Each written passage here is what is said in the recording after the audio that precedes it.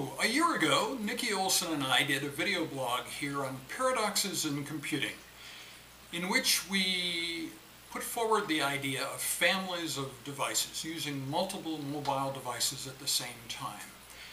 This seemed to be a rather shocking idea, even for the editors here, and they couched that video blog with text that made it almost impossible to figure out what we were proposing. In the meantime, we have discovered that many of you out there are using multiple desktop monitors. This graph shows one survey where most people were using 2 monitors and some 3 or more, which seems to us to be a bit like nailing your shoes to the floor. It's completely impractical in this increasingly mobile world.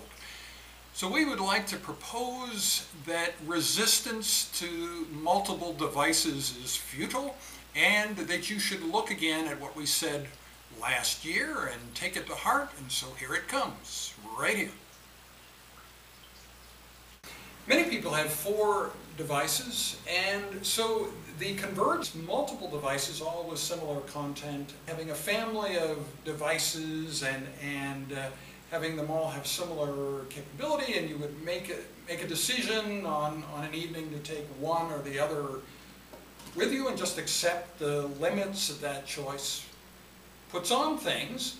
It makes it easier to think of how you would cope with losing one, because the others would have the same content. It'd be very easy to sync a new phone or a new device with the computers you still have left, and you would just sync the new one and you'd be good to go. And so it makes it easier to remotely wipe phones, for instance, which are very desirable in the enterprise setting.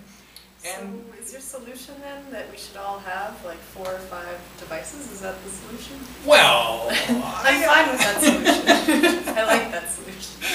I think people would object perhaps that buy everything. Buy everything.